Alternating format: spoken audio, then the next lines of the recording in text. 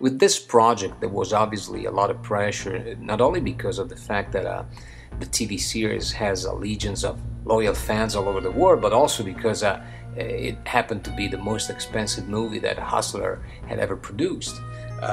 So obviously, everybody involved knew that we had to pull all the stops and try to get this absolutely right.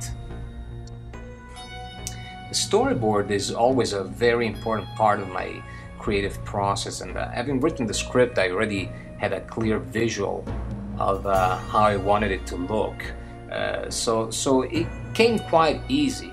The problem is that as I started drawing, I realized it was going to be a very, very long shoot. But in the end, I have to say I'm absolutely thrilled with the results, and you know, hopefully everybody else will feel the same.